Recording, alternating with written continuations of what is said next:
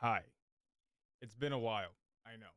But I've been trying to do this whole editing thing and learn the whole process by myself, so kind of where most of my time is gone.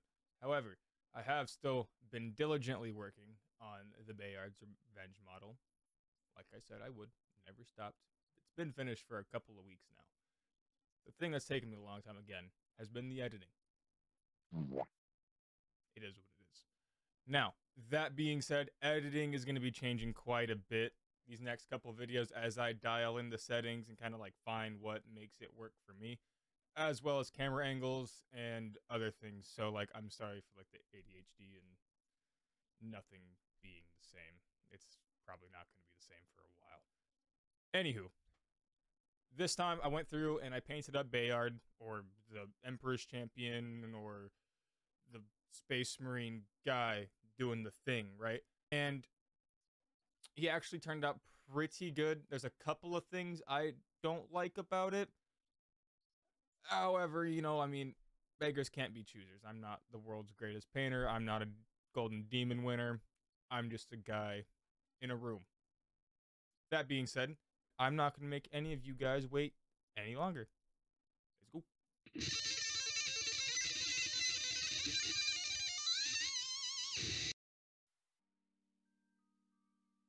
So starting off, I just primered the entire model using the Chaos Black rattle can from Citadel.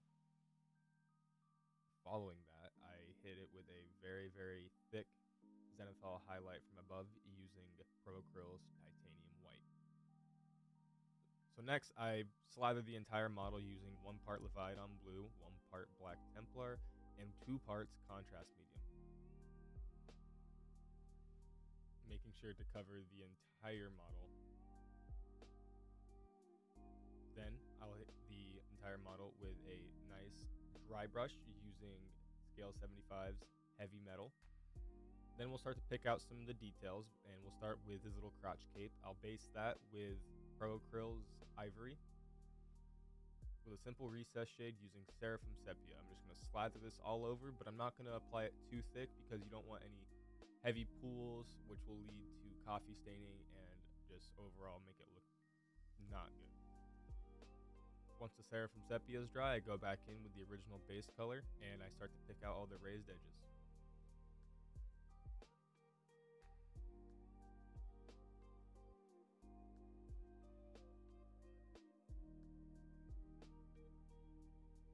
Then building on top of that layer, I'm going to start adding a little bit of titanium white to the ivory, mixing it little by little to start to create brighter and brighter tones. Now, for all the brown leather bits, I'm just going to use 2 thin coats of ProAcryl's Dark Umber.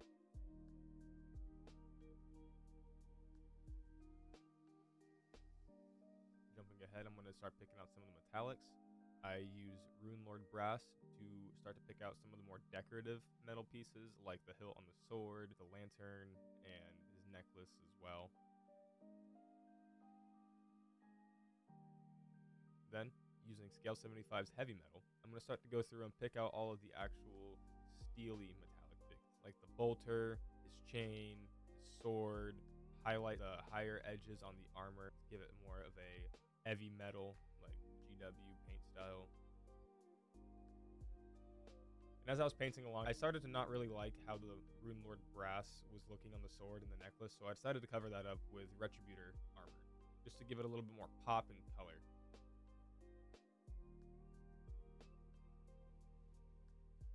Then, using ProAcryl's Burnt Red, I'm going to pick out the little prayer banners on his jump pack. Then for the highlight, I'm going to use a combination of Burnt Red and Bold Red from ProAcryl and incrementally add more of the Bold Red so it becomes brighter and brighter until I'm highlighting with a just pure Bold Red.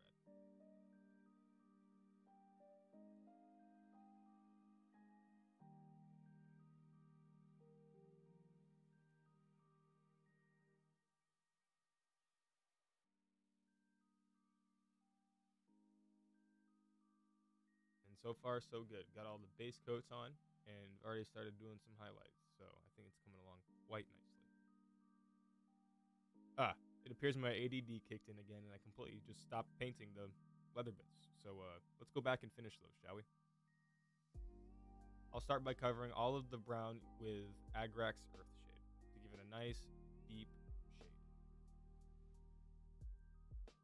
And then once the Agrax Earthshade dries, I'll go back over it with my original base tone, hitting all the raised edges and all the creases and whatnot, just to kind of give it that more GW heavy metal highlight style.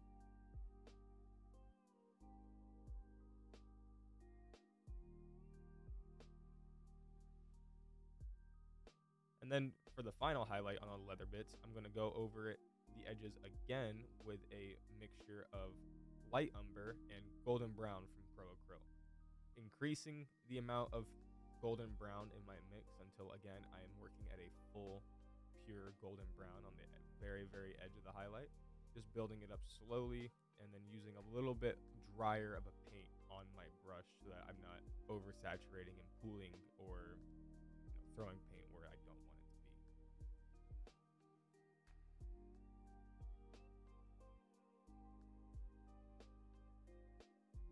And honestly, I really love this leather recipe because it's a very simple way to do it, and it looks amazing on tabletop. Then I'm going to start to go through and pick out all the metallic highlighted areas just on the edges and the raised parts, things that would catch the light the most. And again, using the more traditional Games Workshop heavy metal style, I'm going to increasingly add brighter metallics to this mix to just really add a nice little bright gleam to the end of all the little edges. It's a simple, easy, nice looking way to do TMM for the tabletop. I'll even catch both sides of the power sword blade using Scale 75's thrash metal in very thin coats, just to try to give it some of that sheen look. I'm still working on dialing in how to paint a power sword, as I believe a lot of people are, so this is a step in the right direction, and I like the way it looks. And now for the fun part. I used Pro Acryl's Bold Titanium White, and I started to slowly and methodically try to pick out all of the white areas on his pauldron and his little face cross, being cautious with my mixture, not making it too thin so that it will spill over onto the black armor, but not making it too dry to where it is just crusty and chalky as whites tend to do. Again, being slow and methodical, I go through and try my best not to allow any of the white to spill over onto the black. A little bit is going to be inevitable, unfortunately, but I definitely try to minimize that as much as possible just by taking my time and really controlling the viscosity of my paint by thinning it and adding more, just so it doesn't roll around or dry up on me too fast. Now, after a couple of nice thin layers of this titanium white and a little bit of off-camera cleanup, turned out pretty good. And now that I have the white out of the way, I'm going to start painting the outer edge of the pauldrons, starting off with Pro Acryl's Burnt Red. For some reason, my camera still likes to pick this up as more purple magenta-y, but mind you, that's my fault. It's actually red.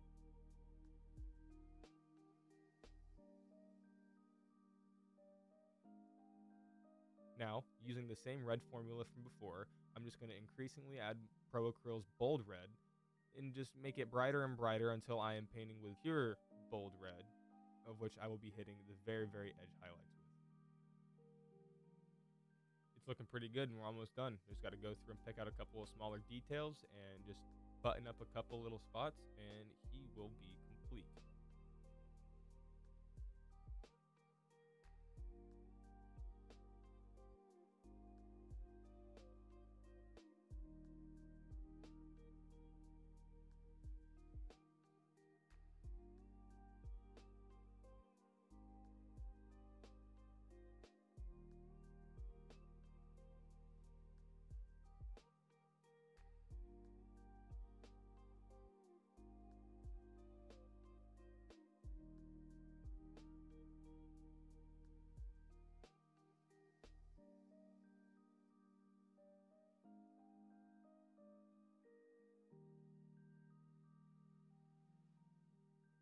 And now for the final product.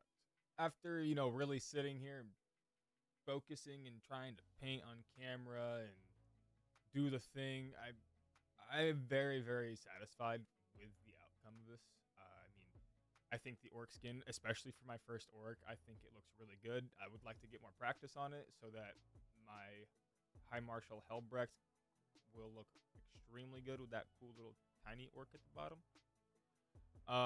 I mean, another thing I would really like to work on personally too is whites. I mean, I'm sure everybody says that. Whites frickin' suck to paint. Even if you got Pro Acryl or whatever your favorite white is. My favorite Pro Acryl. Titanium white's the best. It still sucks.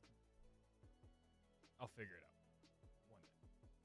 But another thing I really like to focus on is I got the Scale 75 and the Pro Acryl metallic sets, so I really, really, really want to dial in my TMM and really make it to where it pops. Like, I see some of the guys out here on Instagram and YouTube and other platforms doing TMM, and it looks legit. Like, it looks real. It is phenomenal. I hope to get there one day, but I mean, for putting in about, I would say, collectively 10 to 15 hours in that ballpark, I'm not very good at timing myself. I will start timing myself eventually.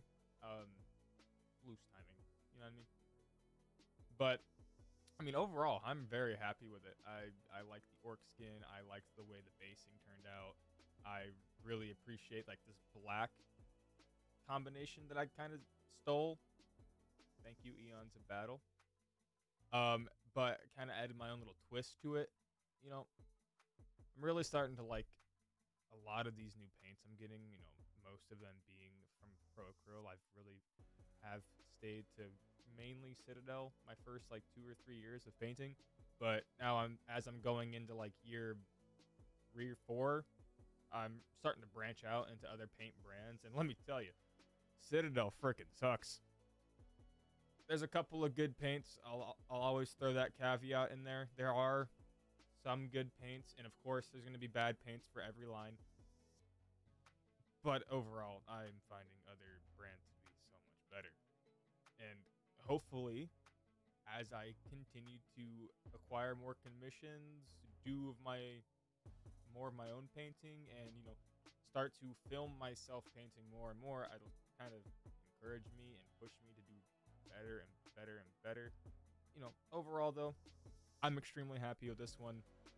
The customer this was for is extremely happy with it, and I mean, that's all that matters at the end of the day, right? So don't forget, you know, do the whole YouTube shebang, the like, comment, subscribe thing. I would really sincerely appreciate it. And if you felt like sharing it too, hopefully it makes us get channel gets a little bit bigger, and you know, who knows what else we can do with this channel. Maybe do some giveaways and other stuff, paint more, do a huge army painting batch stream kind of deal. I have a lot planned. We're gonna see how it pans out though. Anyway, I really appreciate you guys stopping by and checking out this video, even though there was a huge wait in between. My chair just squeaked horribly. Wah. Of course, it's not going to do it anymore. Oh.